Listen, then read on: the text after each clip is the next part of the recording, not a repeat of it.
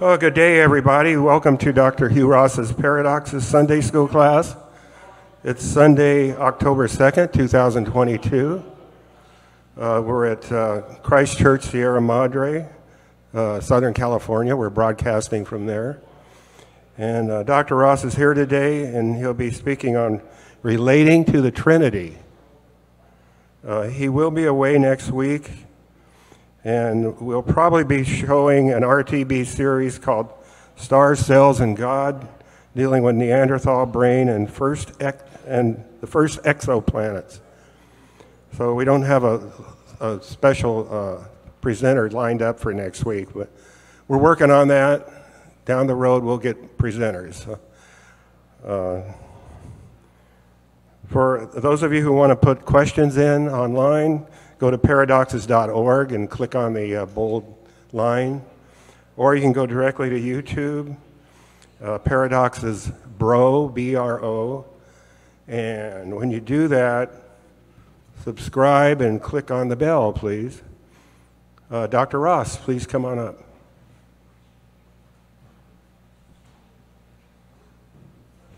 Okay, thank you.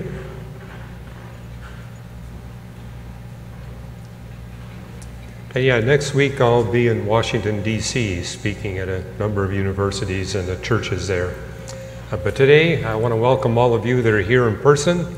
Also welcome all that are participating through YouTube Live. And yes, when we get to the Q&A time, we'll be alternating between people that are here in the class and people who are participating through our YouTube channel here. And you know, they made an announcement about the class this morning at Christ Church, Sierra Madre, along with an announcement about there's a class for people that are brand new to the Christian faith, and also for people who have been in the faith for a long time. And this is actually a talk that I developed some 47 years ago. And what was happening back then, I was new on the staff at Christ Church, Sierra Madre, and I was taking people in the church where we would go door to door sharing the Christian faith with people. And we saw a number of people come to faith in Christ. We organized them into Bible studies. And after a few years of doing that, we had over a half dozen Bible studies, some of them as many as 60 people involved. And we pulled them all together. We wound up planting a church. In fact, a member of this class wound up being one of the pastors of that newly planted church. But taking back some 45 to 47 years ago, whenever we would bring a lot of adults to faith in Jesus Christ, I would give them about a 20-minute message. And what I've done for the first time is to take that 20-minute message and basically put it into a keynote. So this is the first time I've ever given this message in this style. And so I'd appreciate any feedback that you have, because I've been asked to prepare this for other churches. But what we would do in bringing people to faith in Christ, we noticed they had a lot of questions. Who's this God that I've given my life to? What is this Trinity that the Christians always talk about? And so this basically is talking about, okay, how do you explain the Trinity to brand new Christians? How do you explain how they can develop a relationship? Because what we would share with them is that Christianity is not a religion, it's a relationship. Well, tell me, how can I enter into this relationship? And this little diagram I got here is something I pulled off the web, which is basically going into the doctrine of the Trinity that you see in the different creeds of the church. I'm going to take this in a different direction. This is not going to be a doctrinal message, but basically a message of how we can practically relate to the Trinity and have an intimate relationship with God. And the best passages for this, in my opinion, are the Gospel of John and John's letter, 1 John. And actually his second and third letters apply as well. And what we see in the opening sentences of the Gospel of John, it says, the light of God, let me pull this back.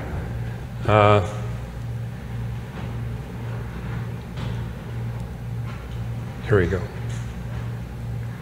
The light of God, okay, I know what happened. I'm glad I'm giving this for the first time, because I now know what I need to do. Give me a chance to fix this.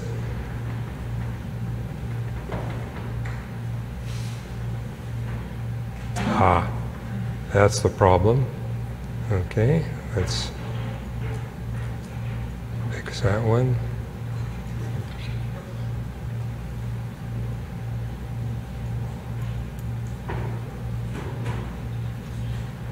Okay, let's start over again. One thing I love about Paradox is I get to treat all of you as guinea pigs to test out my new messages, so, but I should have noticed that I had the wrong transition in there. But yeah, beginning with the first few sentences of the Gospel of John, it says, "The light shines in the darkness." And there it's not referring to electromagnetic radiation, it's referring to the light of God. The light of God shines in the darkness. That's John 1 verse 5. John 1 verse 9, it says the true light. And let me make sure that that got fixed. My apologies again. Yes. Okay.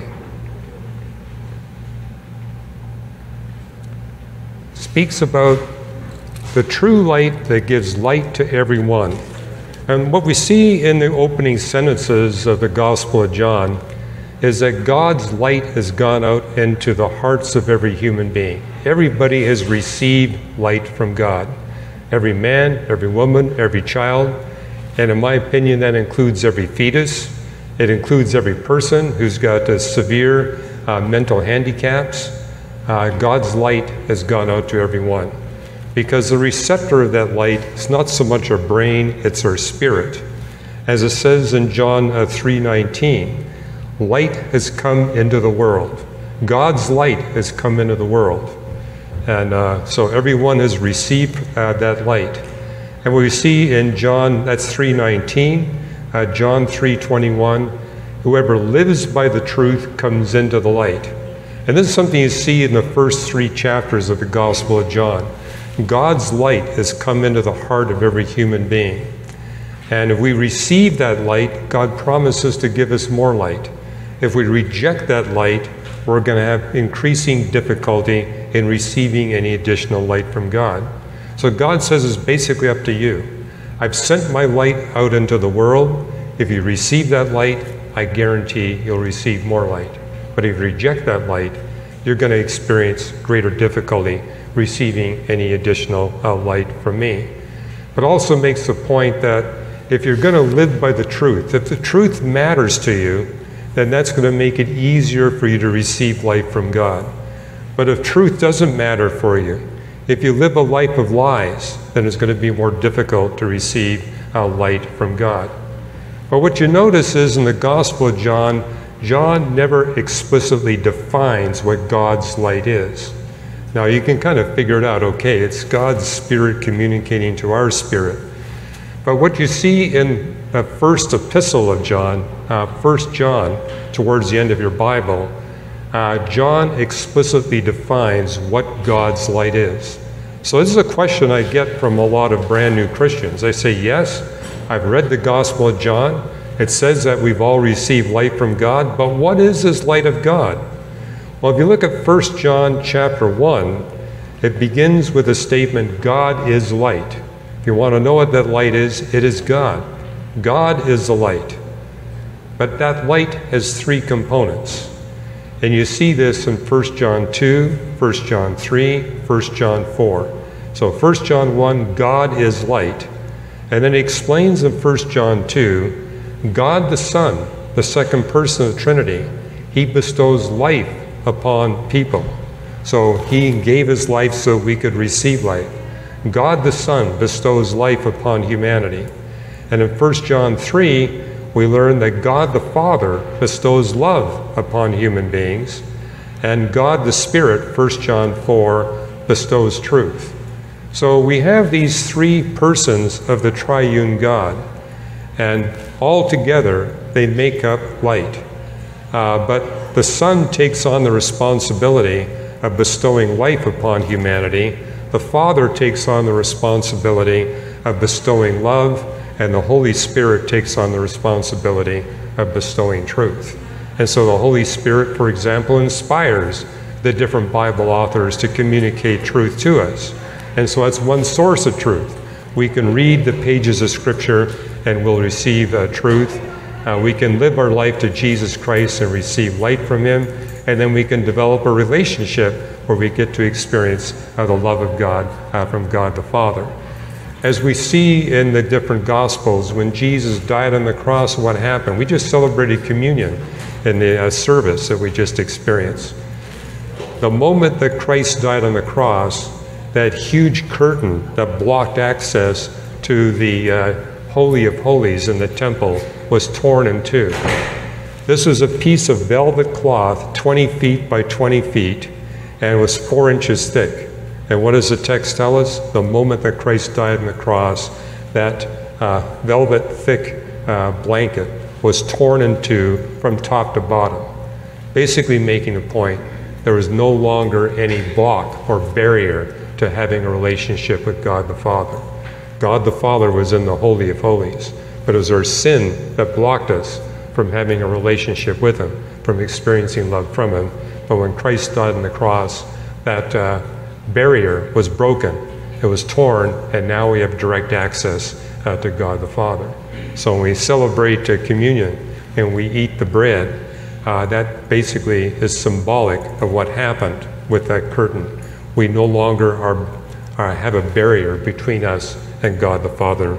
Through the sacrifice of God the Son, we can come into the presence of God the Father and receive love from Him. But we also take the wine, and that celebrates the fact that there's power in the blood of Christ, and we can receive power from God. And this is important. New Christians also want to understand, okay, I can come into this relationship with God. He promises to give me truth, to give me love, but He also promises to give power. But this is the basic definition that we see in the first epistle of John. God's light, 1 John 1, equals God's life plus God's love plus God's truth. God's light equals God's life, God's love, and God's truth. Now, about this doctrine of the Trinity, science only makes sense that God is triune. And so I found this really important to communicate to people brand new in the Christian faith, because a lot of them come from religions where there's only one God, or Judaism, where God is looked upon as being a single person, or Islam, or they come from Eastern religions where there's many gods. And the point here, and I've got a whole article on this at reasons.org. So if you go to reasons.org and do a search on science and Trinity, it'll pop up an article I wrote back in 2016. Basically making the point that the problem with the strictly monotheistic religions, where God is a single person, is they've got no answer for the origin of love. In fact, Ken Samples and I were involved in a debate with two Jewish theologians. And I remember Ken at one point said, well, what is your explanation for the origin of love? And these two Jewish theologians were completely silent. And we waited for them to come up with an answer. They never could come up with an answer. And our whole point is, love by definition requires a relationship between at least two independent persons, in the sense that we experience love, we receive love from a person, we can express love to a person. So love is impossible unless there's more than one person. And then Ken made the interesting point as well, God could have structured Himself as two persons, but we all know from psychology, where you've got two persons, you get codependency. With three persons, that codependency is broken. And so we have Father, Son, and Holy Spirit, three distinct persons. But the doctrine of the Trinity is basically three persons and one essence. And you can read whole books on the single essence of God, but the bottom line is that when you see the Son, you see a set of character attributes.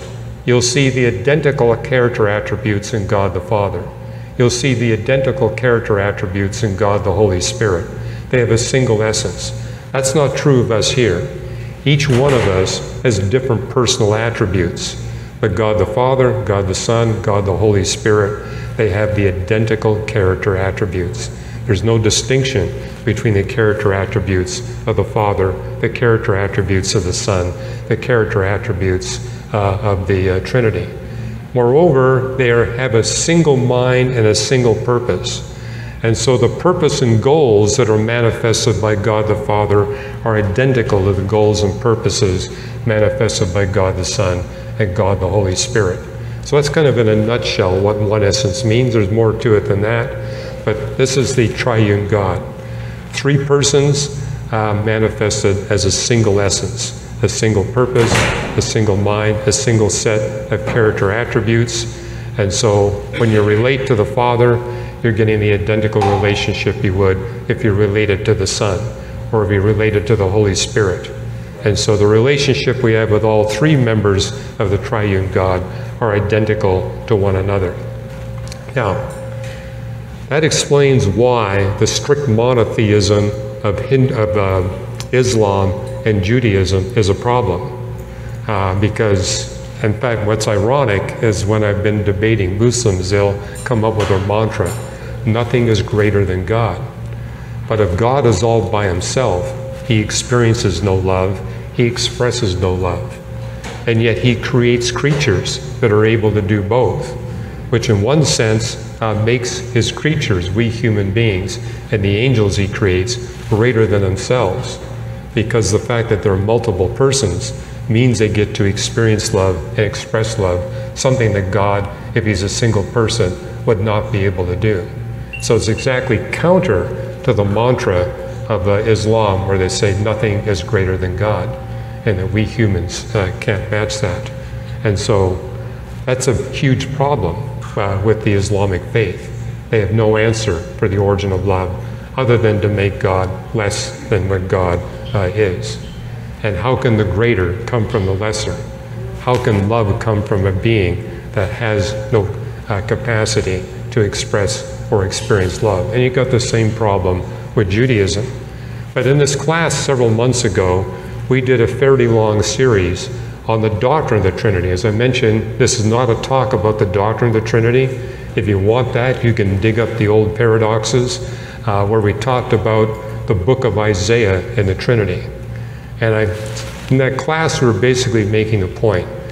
In Judaism, they have this misconception that the doctrine of the Trinity is taught only in the New Testament. It's actually taught more explicitly and a greater extent in the Old Testament than it is the New Testament. You actually see it in the opening page of Genesis, Genesis chapter 1, where God introduces himself as Elohim. What does that Hebrew word mean? The uni-plural one, the one that is singular and plural at the same time. And this Elohim, when he creates human beings, he purposely uses two pronouns to describe himself. And whereas he created them and we created them, basically talking that in one sense, God creating human beings came from the one and only God, at the same time came from a God that's expressed as three independent persons. So it's there in the opening page of the Tanakh, but it's there in great detail in the book of Isaiah. The book of Isaiah says more about the doctrine of the Trinity than the rest of the Bible combined. So I mentioned you can look at the archives at paradoxes.org, but there's also an article I've written that you see archived at reasons.org under my Today's New Reason to Believe, where I actually give you all the passages in the book of Isaiah that teaches the doctrine of the Trinity. And let me just add this. We have someone from our scholar community coming from South Africa. He's going to be with us in the month of December. I'm trying to get him to come and address this class. He's the chairman of the Mathematics and Astronomy Department at Witwatersrand University, David Block. I've known him since 1983. And David was raised an Orthodox Jew, but he became a Christian. So I asked David, well, how did you become a Christian? He said, I became a Christian through reading all the Old Testament texts my rabbis told me not to read. And a lot of those texts were in the book of Isaiah. And so when he read the book of Isaiah, the Trinity jumped off the page. And he realized, wow, there's something missing in the Jewish faith that I was taught. So, but, you know, in terms of science only making sense if God is made up of multiple persons. We also have a problem with Buddhism and Hinduism and these polytheistic religions. Because in these polytheistic religions, we're taught that there are many gods. And these are gods that are independent persons of one another, independent in a sense, not just relationally, but how these different gods have different character attributes. They got different purposes. They got different plans in terms of the relationship with human beings. And if you actually read the Hindu Vedas, what they're really predicting is when we look at the record of nature, we're going to see in the record of nature the implications of the universe being created by multiple gods and the creatures within being created by multiple gods. So there's the anticipation in Hinduism, and we look at the record of nature, we're going to find lots of things that appear to contradict one another, things that don't fit. We're going to see a lack of harmony. We're going to see a lack of consistency. That's what you'd expect if you got millions of gods involved in creation, where these millions of gods have different purposes, different plans, and different intended outcomes from what they create. And Buddhism borrows a lot from Hinduism. Buddhist cosmology is basically borrowed from Hindu cosmology. And you also have within Hinduism this idea that there's going to be repeated creation attempts. And so the core of Hinduism is reincarnation, but it's fundamentally based on the concept that the universe reincarnates. All these gods are involved, and so we have the universe coming into existence. It exists for a period of time, and what's really interesting, the Hindu Vedas actually explicitly tell us how long each cycle of the universe will be. 4.32 billion years. Now, when I was a graduate student at the University of Toronto, several of my roommates were into Hinduism. And their comment was, well, it may be a single beginning like we got in Big Bang cosmology, but at that time, back in the 1970s, there was a competing model to the Big Bang, the oscillating universe model, where the universe has not just one beginning, but multiple beginnings, where the universe expands from a beginning, contracts, expands, contracts, expands, and contracts. And I remember my Hindu roommates saying, you know, Hinduism has got to be right because they get the time scale accurate to within a factor of 10. We know the universe is about 14 billion years old. The Hindus said 4.32 billion. They got the right number to within a factor of 10. This indeed must be the way it is. And back in the 1970s, we didn't have the science to distinguish between a single beginning and multiple beginnings. But even back in the 1970s, I remember sharing with my Hindu roommates, well, we do know that the universe has a very high entropy measure. And in Hinduism, you need some mechanism to cause the universe to transition from contracting to expanding. And that transition would require an entropy level at least 100 million times lower than what we measure. So even back in the 1970s, we had measurements. And by the way, one of the first sermons I gave in this church back then was based on a paper that was published in Nature, making that very point, that the entropy measure of the universe was orders and orders of magnitude too great to permit an oscillating universe model. It must be a single beginning, like we see described in the Bible. But when we look at the record of nature, we not only see it there's a single beginning, but we see that science is consistent. It is harmonious. We see no evidence for contradictory revelations coming through the book of nature. We see harmony and consistency everywhere. The Bible tells us, for example, the laws of physics that God established never change. We can trust them. And because we can trust them, we can actually do scientific measurements and realize those measurements are going to reveal to us truth and nothing but truth. And it's no accident that the scientific revolution exploded out of Reformation Europe. As some people began to read the Bible for themselves, discovered this triune God, and realized God is a single essence, a single set of attributes and a single plan, a single purpose for the universe and for humanity.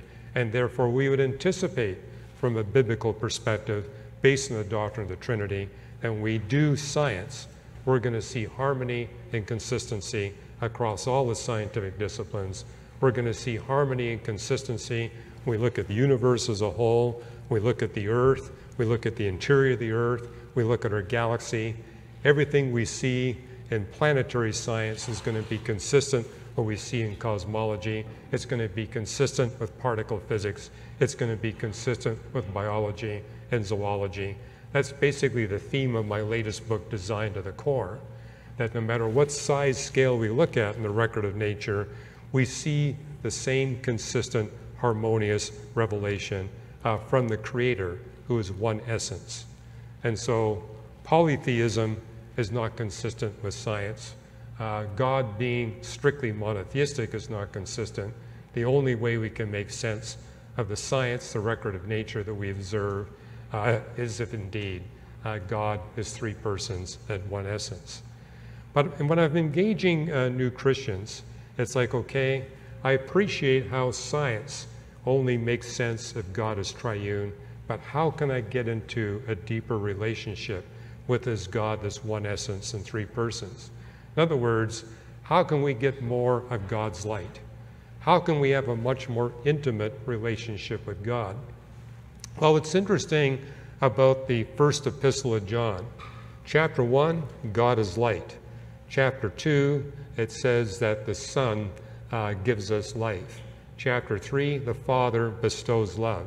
Chapter 4, the Spirit bestows truth. And chapter 5 is about prayer.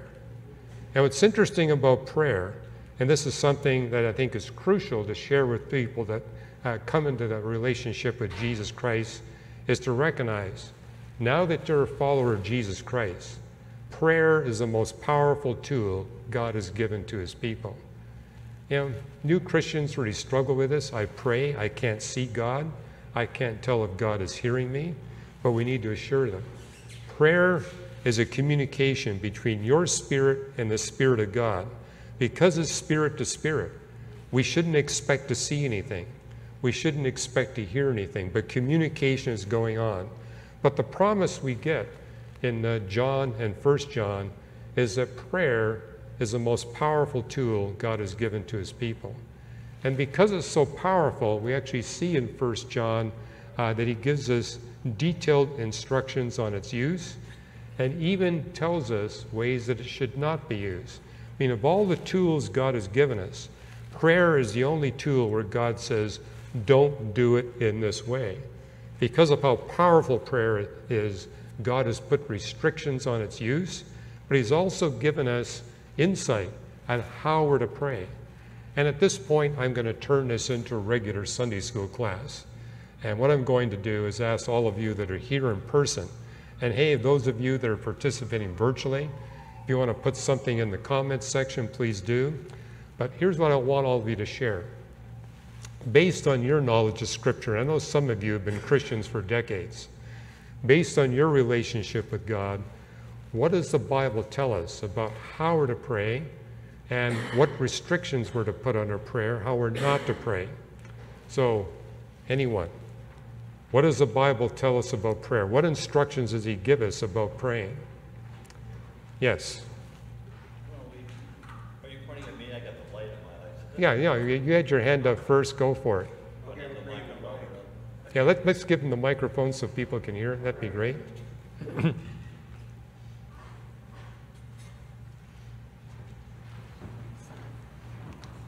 We're hearing from Doug here. Okay, well, my gift certainly isn't teaching or that, but we have the model prayer, and the first thing that comes to mind is like we're supposed to pray to the Father. I hear my wife praying to Jesus. I've heard people praying to the Holy Spirit. We're talking about the Trinity today. Of course, it's one God in three persons, but the model prayer does say pray in this manner. They call it the Lord's Prayer, but that's not his prayer. It's a model prayer. He would not say, forgive us our trespasses. You know? Okay, you're making up a good point, Doug, is that, okay, we're praying to God. Who do we pray to? The Father, the Son, or the Holy Spirit? Well, 1 Timothy 2:5 tells us that God the Son is the intercessor between we humans and God the Father. As it tells us in 1 John, God is love. And it's through prayer that we can begin to experience love from God. Therefore, it's appropriate that we pray to God the Father. But it's also appropriate we realize God the Son is the intercessor. Because of what he's done for us on the cross, he's opened up the gateway between humanity and the Father. As I mentioned, the triune God is a God where every single person of the triune God has the same set of character attributes, the same purpose, the same plan. And on that basis, theologians have basically made the point, hey, when you pray to God the Son, you're praying to God the Father. You're praying to God the Holy Spirit. So in that sense, it's appropriate that we, in our prayers, address God, Father, Son, and Holy Spirit. It really doesn't matter who we talk to. We're getting through to this one God, this single sense of purposes and essence. But that's important. But realizing, not Mary, right? Huh? Not Mary, though, right? Not Mary, no. That's the important point about 1 Timothy 2:5. It says there's only one intercessor between God and man, and that's God the Son. So no human being can intercede in our behalf. A saint can't help us. We pray to God. We pray to God alone. So that's important. How do we pray? We pray to God. Yes. I want to give you the microphone. Hang on.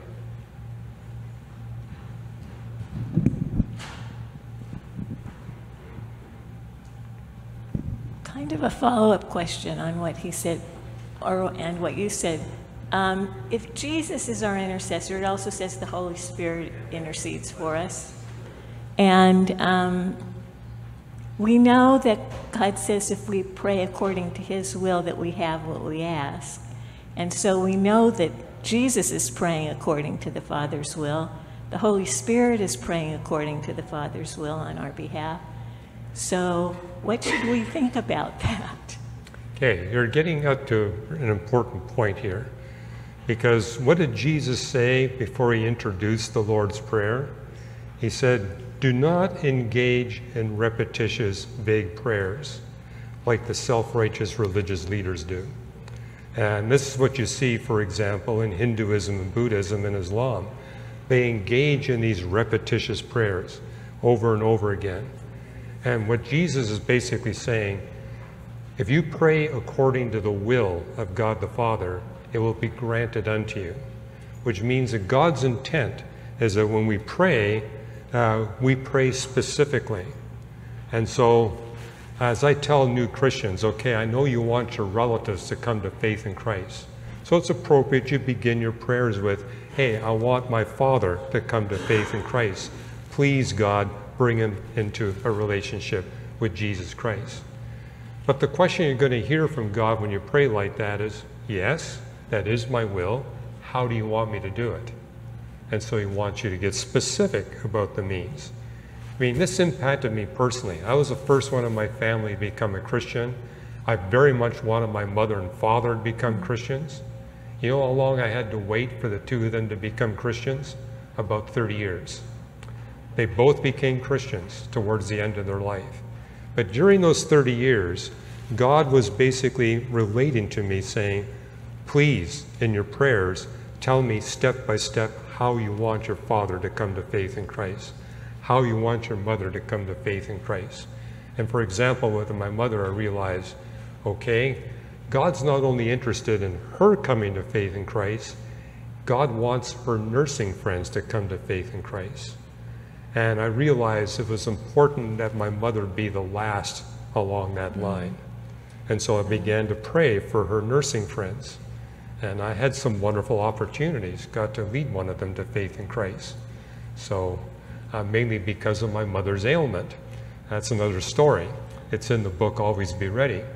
But that's an example how, over those years, God was helping me, helping Kathy, helping the Christian friends of my parents get more and more specific.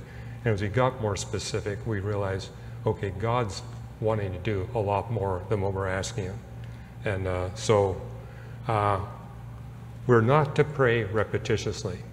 We're not to pray for, say, our son to come to faith in Christ and simply say every day, God, bring my son to faith in Christ. God says, okay, yeah, I want to do that. Tell me exactly how you want to do it. So praying according to the will of God means getting specific and detailed about what God wants. And the more specific and detailed we get, then indeed anything we pray for will be done. Now, how often should we pray? Let me just ask that question. How often should we pray? Constantly, day and night. Yes, we do see that. We see that in Paul's writings. We're to be praying all the time. Peter says that as well.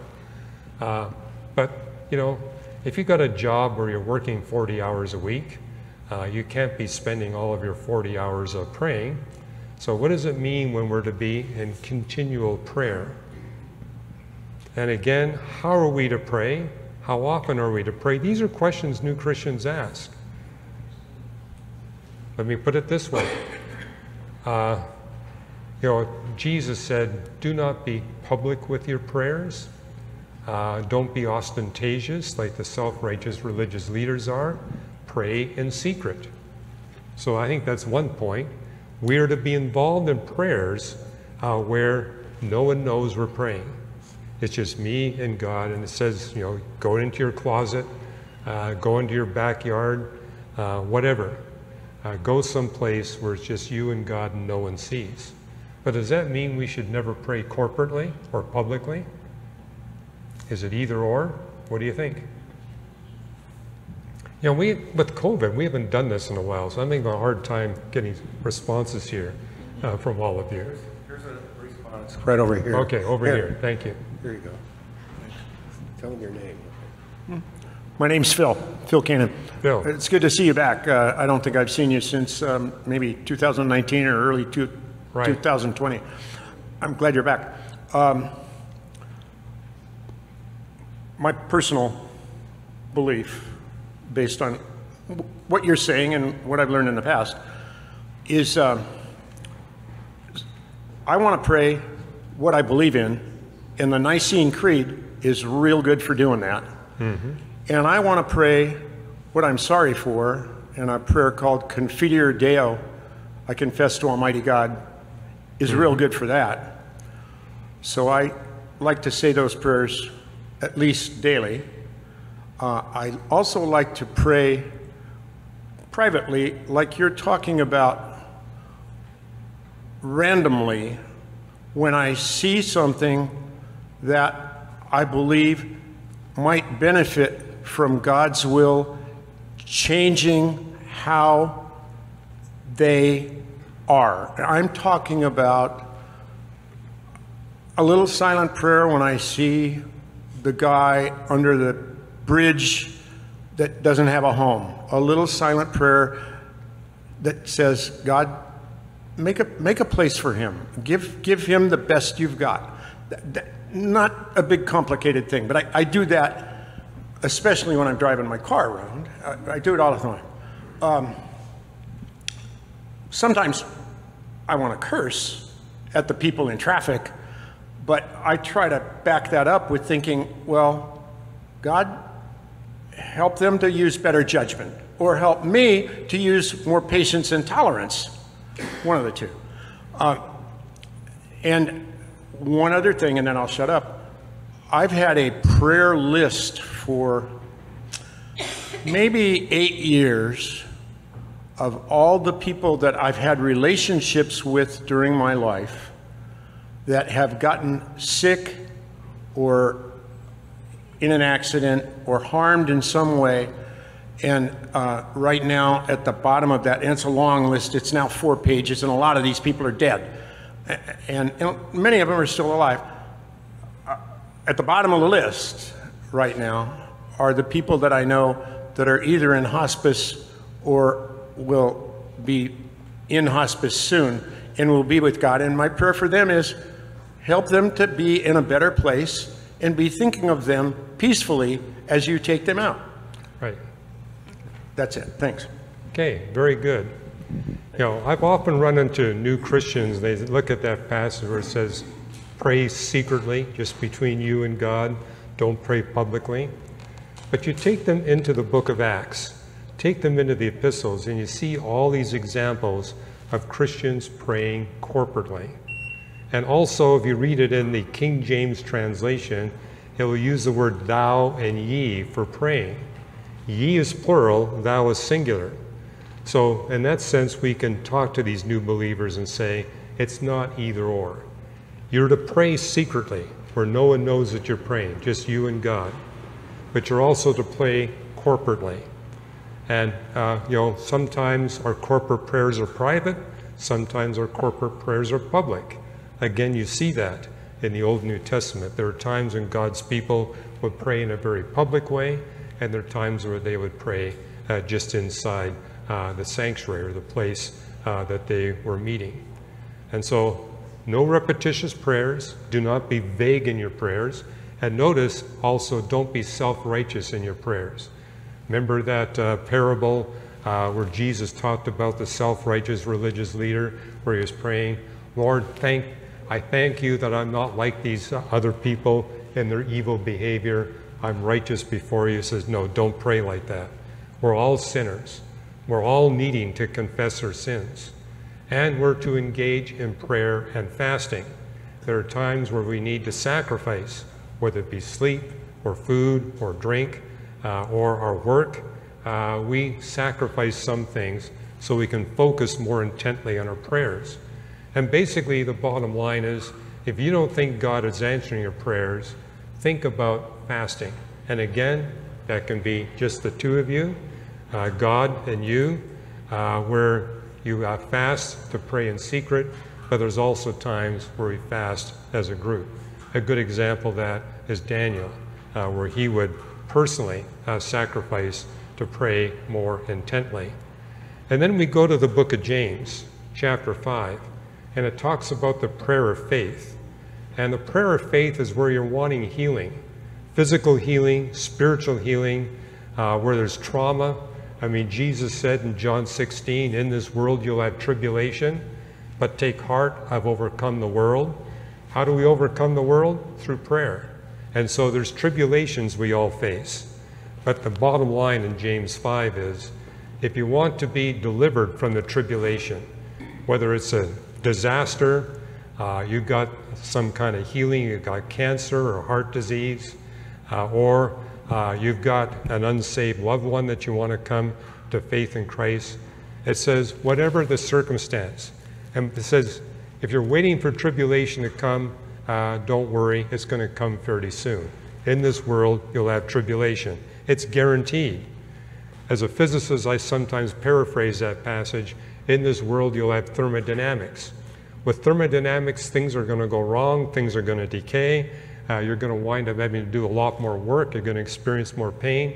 That's the way it is in this world. In the world to come, the new creation, there will be no thermodynamics, there will be no decay, there will be no death, there will be no tribulation. But in this world, you'll have tribulation. But in James 5:13-20, it basically says, the way you deal with prayers to be delivered from tribulation, confess your sins to each other and pray for each other so that you may be healed. And so James 5, and it basically says, if someone is sick among you, let him call for the elders of the church, that they may pray for you and that you may be healed. But when you go for the elders, it says, confess your sins to the elders. And I've been involved in this church for several decades. I see that as a command to the elders as well. Hey, when you're praying for someone that is experiencing tribulation and they want to be healed, and by the way, I'm making the point, the healing is not always physical. It can be spiritual healing, it can be anxiety, it could be being delivered from poverty or trauma as a result of an accident, or trauma as a result of a natural disaster, or trauma as a result of being exposed to evil people, whatever. But it's not just the onus on the one coming to the elders to confess their sins. The way I interpret James 5, the elders likewise are to confess their sins. And I remember in this church, many years ago, we would call upon people in church, hey, if you're experiencing some kind of trauma, whether it be physical or spiritual, whatever stress or anxiety, we elders are here to pray for you that you may be healed. But when they come to us for prayer, we would encourage them to confess their sins, and then we would ask them, do you trust us as elders that know you well enough to invite us to engage in prophetic prayer? And what I mean by prophetic prayer is where we call upon the Holy Spirit to expose sins that are not being confessed. And so we would do that. But amazingly, it wouldn't just be the sins being exposed, the secret sins. We all got secret sins. And what's interesting about secret sins is that they're secret not just to the outside world, they can be even secret to ourselves. We don't realize that that's a sin within our life that we need to deal with. And this is the value of prayer. Prayer is a way of exposing sins that we're unaware of. And so we would invite people saying, can we pray for you prophetically, where we ask the Holy Spirit to reveal sins in your life that you've not confessed. And incidentally, we want that prayer to apply to ourselves. And so often, the exposed sin that would be revealed would not be the sin in the person coming to us for healing. It would be the sin that was in the heart of one or more of the elders. Because God's interested in healing more than one person. Confess your sins to each other and pray for each other so that you may be healed. But as you go to 1 John 5, we note that God says to these new believers, he says, prayer is a powerful tool. It's so powerful that there are certain people you should not pray for. Basically what 1 John 5 is telling us, do not pray for the reprobate. The reprobate is someone who's beyond hope. In fact, decades ago, we did a study in paradoxes, going through the entire Bible and accumulating all the characteristics of what the Bible identifies as a reprobate human being. And we came up with a biblical list of 57 different characteristics of the reprobate. But the bottom line, it is someone who is incapable of recognizing any truth. They can't recognize truth, they can't accept truth, they don't recognize good, they can't do any good, they're incapable of doing anything good, they're incapable of saying anything that is true, they're incapable of repenting, they're incapable of confessing any sin in their life, and this is what God says you're not to pray for. We're not to engage these people, we're not to pray for them, they're dangerous. As it tells us in Romans 1 verse 32, these are individuals within the human population that are evangelists for evil. And it refers about the fact that their evil is malignant, which means if you come into contact with them, you're likely to be infected yourself. And so in 1 John, John says, yes, there are a group of people you should not pray for. Now, having said all that, one reason decades ago we did a very thorough study on the reprobate. It's easy for us to think that someone is a reprobate just because they've hurt us or they've offended us. This happened to me frequently when I was involved in marriage counseling, where a husband would come to me and said, well, you know, I have to divorce my wife. She's a reprobate. So I'd go meet her and discover, well, I couldn't find any one of those 57 characteristics being manifested in your wife. She's not the reprobate. You've just wounded one another very deeply, and God wants to heal these wounds. And more frequently, I've seen it the other way around, where the wife identifies her husband as a reprobate, and I go visit the husband and discover once again, well, maybe one of the 57, but as I would share with these people, you really can't label anyone as a reprobate until you see all 57 characteristics. If you see all 57, that's pretty much a guarantee that they really are reprobate, yes. Would you also use the word sociopath? Well, many sociopaths are reprobates. You know, my son is a clinical neuropsychologist. My younger son, he works with these sociopaths. And some of them are exhibiting sociopathic behavior. but they can be delivered. They're not beyond hope. Some sociopaths are beyond hope. Some people we identify as being sociopaths, they've been deeply wounded, they've been deeply hurt. And in my son's case, he says sometimes they have a brain injury where that part of the brain that's necessary to exhibit empathy and humility gets damaged to the point where it can't be expressed. The fact that it can't be expressed doesn't necessarily mean it's not there. It means that the interface in the brain is not able to express that. So again, if my son were here, he would share with you, you've got to be careful. And again, going back decades ago, that's why we did an exhaustive study of what the Bible says about the reprobate, because you can pick up one or two characteristics and think that's all you need. No. They got all 57? Yeah. And keep in mind, reprobates are rare in the human population for the simple reason it's not to the advantage of the reprobate to allow the reprobate to continue living. The longer they continue living, the longer they continue practicing their reprobation, the greater the judgment they're going to experience when their earthly life is over. And God in His mercy will bring a quick death to these individuals just so they won't have to be tormented to a greater degree in the lake of fire. God wants to minimize that, and one way He does that is by bringing an early death. Now, you made the point, someone showing sociopathic behavior, God may look at that and say they're not beyond hope. Their sociopathism hasn't reached the point of reprobation. I'm going to extend the life of that individual so they'll have an opportunity to be delivered from it. So sometimes we see God allowing evil people to live way longer than what we would expect them to live, because God has not given up on them. But the person who is reprobate, typically God brings a quick end to their life. And for that reason, we don't see a lot of reprobates. Another reason we don't see a lot of reprobates, Jesus told His followers that when the Holy Spirit comes upon them, referring to the day of Pentecost, where for the first time human beings become permanently indwelt with God's Holy Spirit, says when that happens, you'll become the salt of the earth.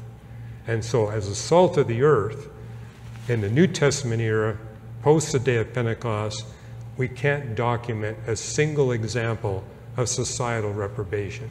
We see individuals that are reprobate, but not whole cities, not whole towns, not whole nations, not whole tribes. Whereas in the Old Testament era, we see that happening at least a few times. As it says of the city of Sodom, every man, young and old, came to Lot's door to commit homosexual rape against his guests. There was no exceptions. But today, societal reprobation can't exist because of the salt of the earth. Now, in some doctrines of eschatology, God removes all Christians from planet Earth and societal reprobation returns. We see that in Revelation 6 and 7. Okay, I'm going to take questions, but let me close with this, because I've gone way over, mainly because I need to prepare this a little bit better. But I'll also say this, important for every brand new Christian. You've got a mission. God's given a mission to every Christian. 1 Peter 3:15, always be prepared to give an answer to everyone who asks you to give the reason for the hope you have, but do this with gentleness and respect. And my wife and I wound up writing a whole book on this called Always Be Ready, making the point from our own personal experience and the experience of many people here at Christ Church Sierra Madre, and I've actually seen this around the world. If a Christian will prepare sound reasons, good reasons for their faith and hope in Jesus Christ, and are committed to share those sound reasons with gentleness and respect to people who are not yet in a relationship with Jesus Christ, they will personally witness God performing miracles to bring people to them that God in advance is prepared to hear and respond to those reasons. And that's where you really get to have an intimate relationship with God the Son, God the Father, and God the Holy Spirit. When you see the three persons of the triune God performing miracles within your life and the life of people that He's bringing to you so they can come to faith in Jesus Christ. And it's just like what you see in the book of Exodus, in the book of Leviticus, and in Numbers, is that when the children of Israel, during the Exodus, had gone years without seeing the miraculous hand of God, their faith wavered. Their relationship became shaken. And what we see, thanks to what God has done on the cross for us, God the Son, is that we can literally be experiencing miracles on a regular basis.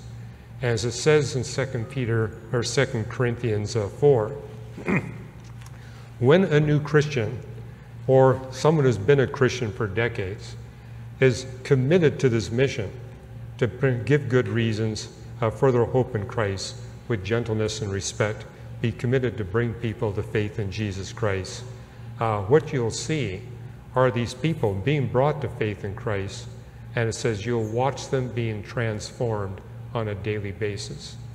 And that's, to me, the great joy of bringing adults to faith in Christ, is seeing how rapidly they are spiritually transformed. 2 Corinthians 4:16, it says, our bodies are decaying. We're under the influence of the laws of thermodynamics. But it takes a few years as we notice one another's decay. Desmond, we've been apart for about 2 or 3 years, and I'm sure when you met me, you looked at me and said, wow, Hugh, you've suffered a bit from thermodynamics.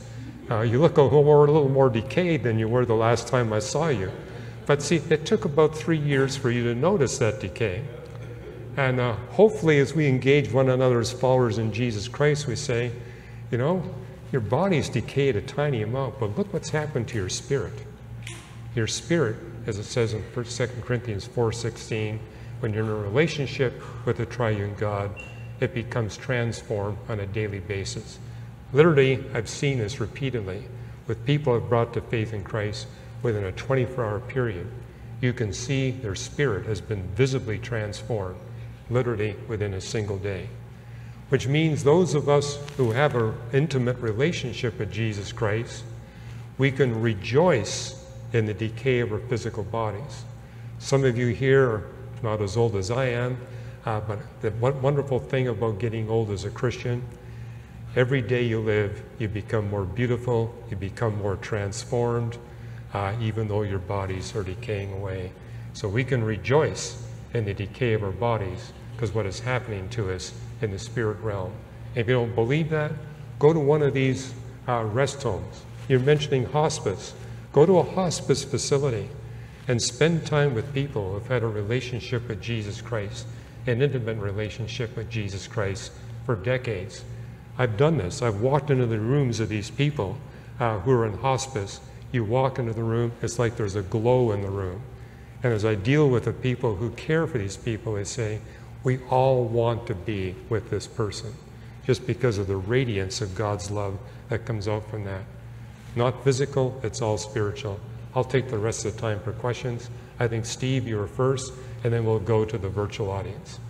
Okay, we'll start with one from the audience. If you could come up to the mic and just state your name, then we'll switch back to someone online. Okay, well, we got a couple of Steves here, but Steve Rogstad, go for it. Yeah, so Steve Rogstad. So I just had a question about the Genesis 1:3 talks about God says, let there be light.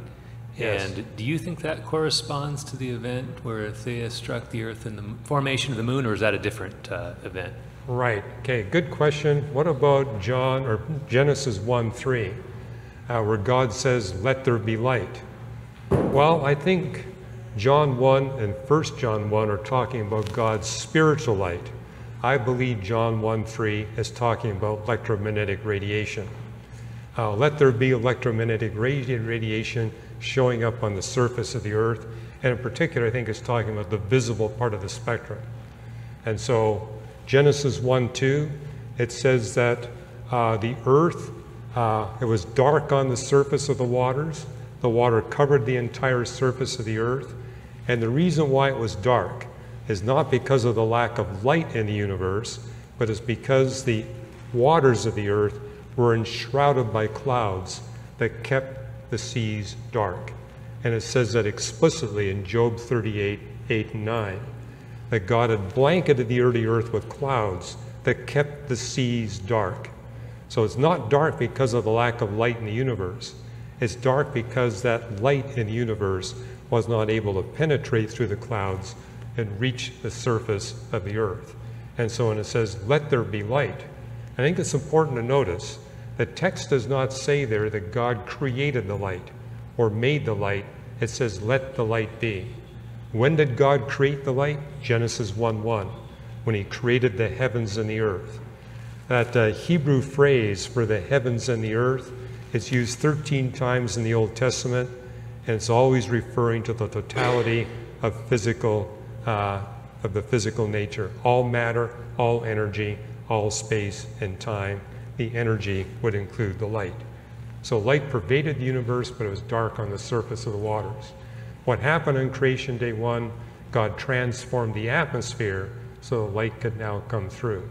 If you want a good analogy, the planet Venus. The planet Venus is an atmosphere 90 times thicker than the Earth, and hence visible light does not penetrate to the surface of Venus except at the very extreme red end of the spectrum. So no orange light gets through, no yellow, no blue, green, none of that gets through. And Earth's atmosphere began 3 times thicker than Venus's atmosphere today. So with an atmosphere more than 200 times thicker than what we see today, no visible light would penetrate the surface of the Earth at all. It'd be completely dark in the visible part of the spectrum. But it was a moon-forming event, 2 planets merging together. Our solar system began with 5 rocky planets. 2 of them, Theia and the proto-Earth, merged. They collided with one another, and that event caused the atmosphere to be thinned out by an enormous factor. Our atmosphere is only 0.5% as thick it was before those 2 planets collided with one another. Okay, we'll take a question from the virtual audience. Okay. This is from, well, there's no name on it, but it's a comment. Even psychopaths are not beyond hope. Is that right? Certain psychopaths are not beyond hope. Some psychopaths are beyond hope. I mean, a good example of that would be Adolf Hitler. There's a lot of evidence that he did indeed have the attributes of a reprobate. The very fact that he was intent on killing off all the Jews in the world, and then when it was clear he was going to be defeated in the war, he really wanted to kill off all the Germans. And what did God do? He brought a disease upon him. And so Hitler was aware in 1944 that he wasn't going to live long. He had a very rapidly advancing Parkinson's disease, and consequently, he was dead at age 56. He took his own life, but he wasn't going to live much longer anyway.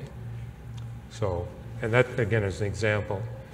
Those very few examples where we do see reprobate behavior, God typically intervenes to shorten the life, to prevent the malignancy from spreading. Again, Romans 1:32. Reprobates are evangelists for evil. And so they're not only intent on doing evil, they want to encourage as many people as possible to join in expressing evil to a reprobate degree, and therefore they are dangerous. We're to avoid them. As it says in 1 John 5, we're not to pray for them. Okay, who's next from the class? I was wondering... yeah, you need to get really close to the microphone. I was wondering whether we could pray for a reprobate's demise. I can't quite hear you. I was wondering whether we could pray for a reprobate's demise. I had done that a couple of times, and I kind of dialed it back, and I just prayed for an early retirement. Because, yeah. Yeah. Well, basically what the basis for that restriction about prayer is, God is telling us these reprobates are dangerous. Yeah. When you try to help them, they will think that your good deeds are evil deeds, and they're going to reject your offers of help, and they'll turn against you. So, but if you don't know them personally, then couldn't you do that at home? Kind of, in your closet? A question I get asked a lot, as they say, and usually this happens in politics. where they see an individual that's engaging in genocide and they say, is it appropriate to ask God to terminate their life in order to prevent their reprobate behavior? And how I interpret that, God knows who the reprobates are. He knows who the real reprobates are. We humans struggle trying to identify, is someone like Pol Pot possible to be redeemed from their behavior, or are they truly reprobate? And basically what I see being expressed in 1 John 5, leave it up to God. He knows what's going on, but for all of us, we're to back away. Let God deal with the reprobate. As it says, vengeance is mine, I will take care of it. Thank you. Thanks. Okay.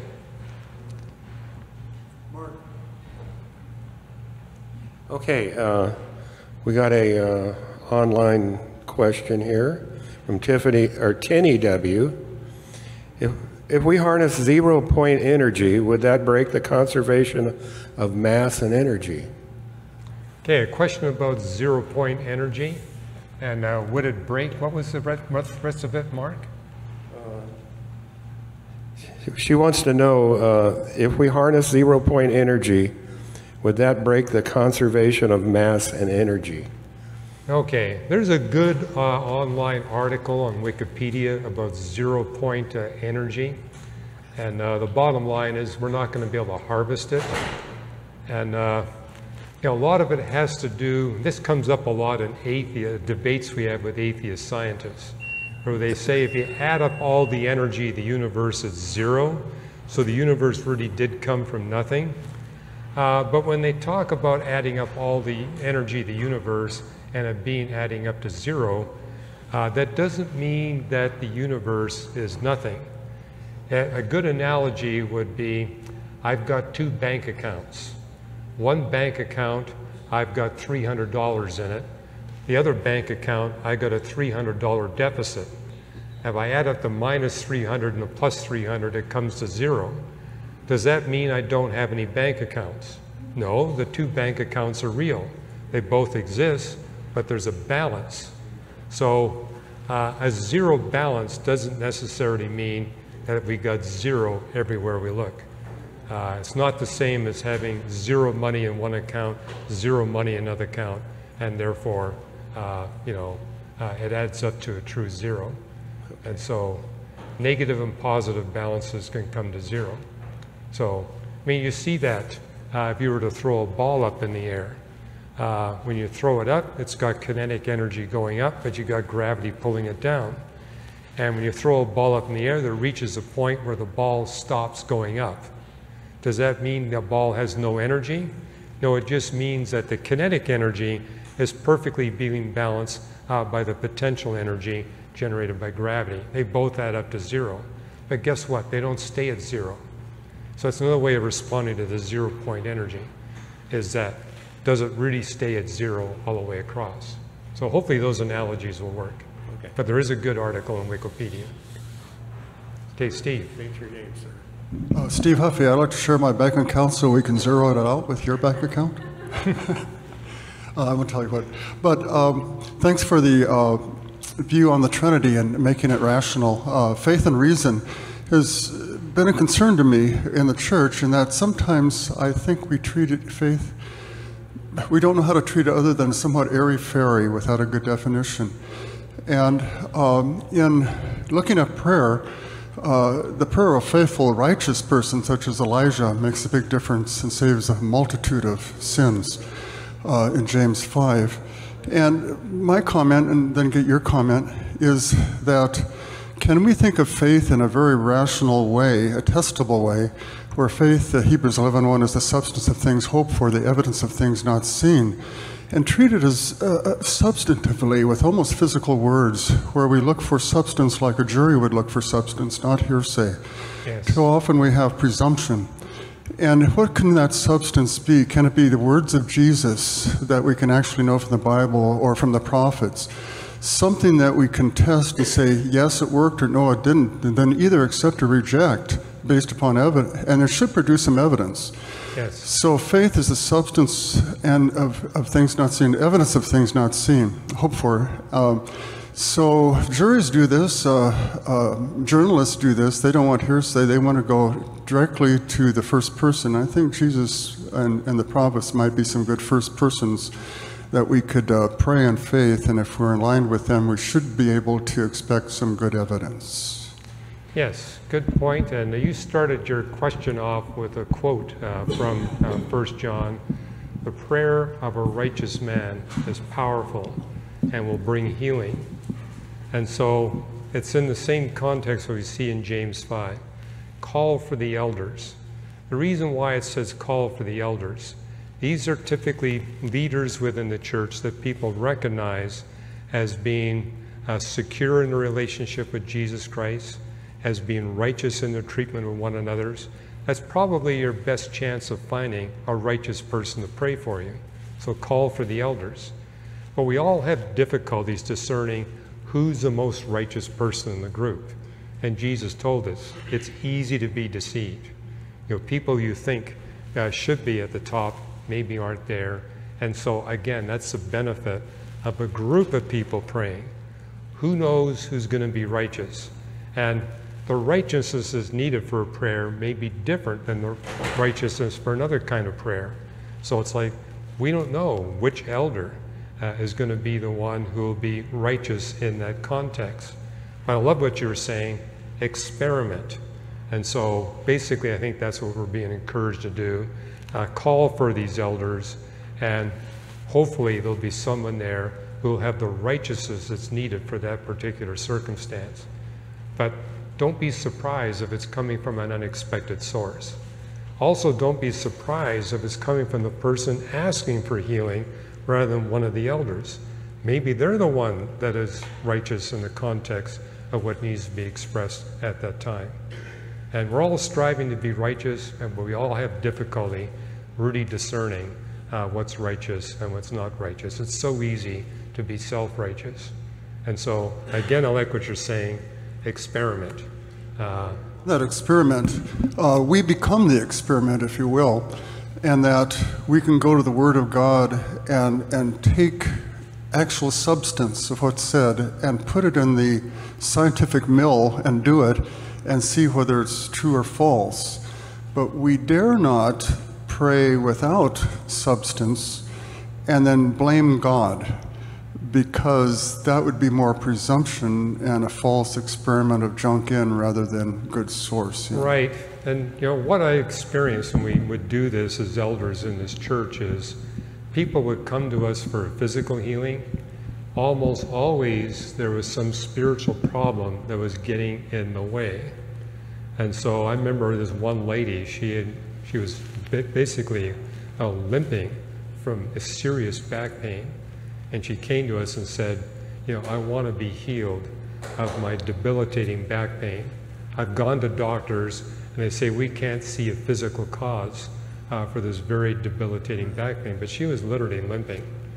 And so what happened when we gathered together for prayer, and we prayed for about an hour, is one of the elders said, tell us about your relationship with your mother. And she immediately started to cry. And it's like, you know, it was clear there was a serious breach in the relationship between this woman and this mother that was generating a huge amount of anxiety in her life, and the back pain was being driven by the anxiety. When that relationship with her mother was healed, the back pain went away. The limping went away. And the whole point is, God is far more interested in a spiritual healing than a physical healing. Something else we learned from those days is we made the mistake of sharing with the congregation as a whole about these amazing physical, I mean, we had one young woman, 21, who had a very rapidly growing brain tumor, and she came to us for prayer. And within a week, the brain tumor was completely gone. The doctor said it's a clear miracle. We expected she'd be dead within weeks. The brain tumor was gone. We shared that with the congregation, and she was there to testify. But we realized that caused people to focus on the physical healing. And so notice where Jesus would often heal somebody and would tell the person, don't tell anybody. This is just between the two of us. Other times he would tell them, tell everybody. what you've experienced. And so you need to have that spiritual discernment. When is the time to broadcast the healing that God has performed, and when is the time to keep it completely secret? It's not an easy thing to discern. You know, just a last comment, and based upon this supporting one another in prayer, especially with the spiritual focus, Jesus always built people's faith up for healing if they were mentally capable of understanding about faith. He did not just go say you're healed, but he built their faith up to be healed, and perhaps we can do the same. Sure, yeah. Again, we have a mission. Yes. Oh, time, yes. Okay, I'll wrap things up with a word of prayer, and all those of you who had questions, we always have Q&A for about 45 minutes after the Paradoxes class, so there will be time in the succeeding weeks. Father in heaven, we thank you for this time we've had together with you today. Thank you, Lord, that you're so committed to a relationship with us. You invite us into a relationship with you, and you want it to be an intimate, loving relationship, one where we get to see your power at work within us on a daily basis. So, Father, I pray you would take what you've exposed to us today in your word and help us to apply it in our life, and help us to encourage others to apply it, and particularly help those that are new in the faith to immediately begin developing an intimate, growing relationship with you. In Jesus' name, amen.